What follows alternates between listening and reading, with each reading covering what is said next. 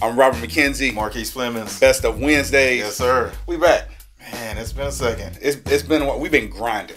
Grinding hard. All right, so it would only be right that we share with them, like, kind of some of the stuff we've been grinding on. Okay. Right? All right. So we got the Best Skills Academy. Yeah. Right. The middle school program, independent middle school program. We got the high school and learning center. Yeah. We have 10 students now. 10 students. Yeah, I guess so. Yeah. Yeah. We got seven middle schoolers. Yeah.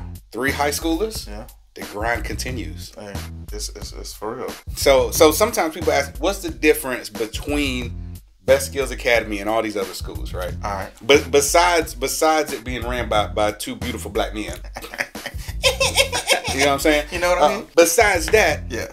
It's one number, 180. 180. 180 hours of mentoring is what these kids receive. Because you know what? They get an hour every day. Every day. Every school they get an hour. Probably get more than that. They formal mentoring 180 hours. Facts. Informal, thousands. Yeah. I don't do the math on that one. Yeah, me either. Yeah. So 180 days. Yeah. 1 to 10 teacher to student ratio. Yeah. Right. We have a holistic approach to education. Yeah. Right. We don't just deal with academics. The mentoring part. Yeah. Because you're the one that helped me understand. Like, if kids got something else going on. Yeah. They want to be their focus, man. They don't care about that, They right? really don't. So that approach though has allowed us. What kind of gains have we seen with our middle schoolers? We got a kid to come in last year on a 3rd, 4th grade math level. Now he's in algebra, and he's an 8th grader. So those big jumps. And I think, like you said, you having that wraparound services when it comes around. Like I'm gonna make sure you straight mentally. You have what you need to be successful. Everything else academically falls in place. So as long as you meet those basic needs, man. Yeah, we've been knocking them out. Math and reading, the average kid, they've improved their math and their reading by two years. Yeah. So we've had kids come in on 6th graders coming in on a 3rd grade reading level, and now they're on a 4th or 5th grade reading level. We've increased. We've had some kids come in GPAs less than one. Less than one.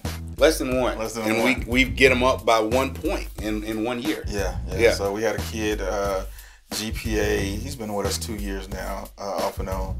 GPA was like a 1.7, now it's a 3.4, something like that. Yeah.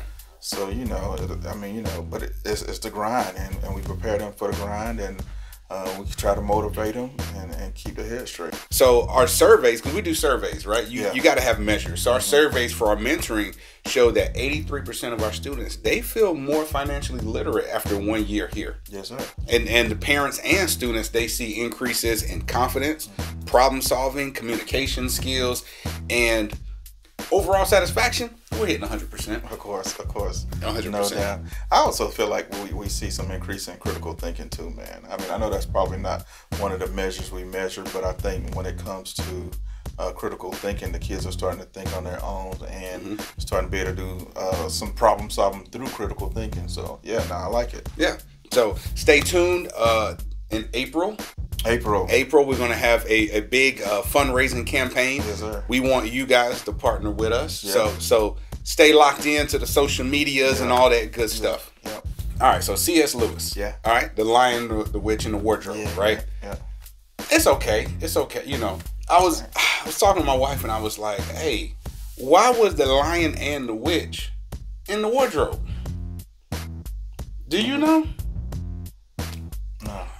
She told me, she was like, it's none of your business. Yo. You get it? The garbage continues. Like, Narnia, none of your business. Trash. All right. Got him. We out.